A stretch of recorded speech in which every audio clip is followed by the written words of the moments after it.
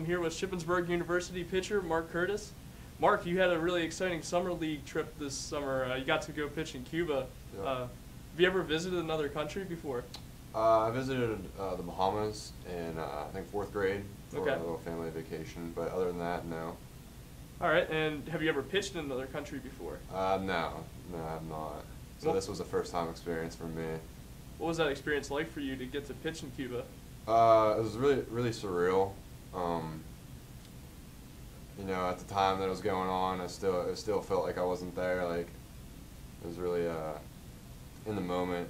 I mean, after it all happened, you really took a step back and realized what a big opportunity it was. The team you pitched against, the Pinel de Rio, what was it like taking the mound against one of the more successful Cuban National League teams?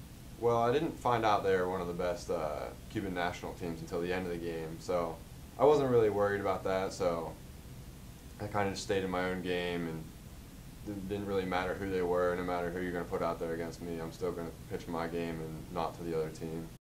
Did it mean a lot for you to pitch in Cuba as a member of the Collegiate League team? Yeah, it did mean a lot. Whenever I first found out about the opportunity, I was very honored and grateful to have the opportunity because of the people I've met in the past and the people that have put me in that situation and for that opportunity. Mm-hmm. So it was a big deal to me, and I'm still very honored and very grateful for that.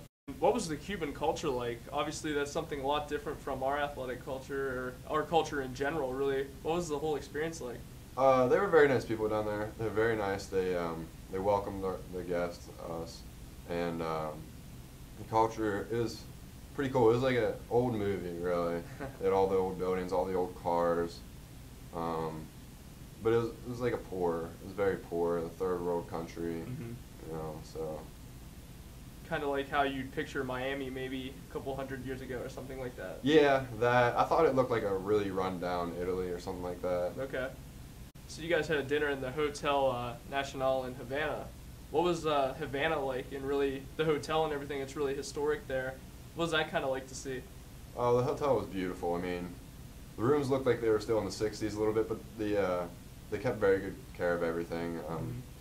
They had like restaurants and stuff in the hotel, and they had like a theater and whatnot you can go to at night. But the city was really cool. Like I don't know, every night we went out and went out on the town a little bit and explored around, and you know, you could always find your way back to the hotel because it was always the one that stuck out the most. Gotcha. So. And overall, what were some of your favorite parts of the trip?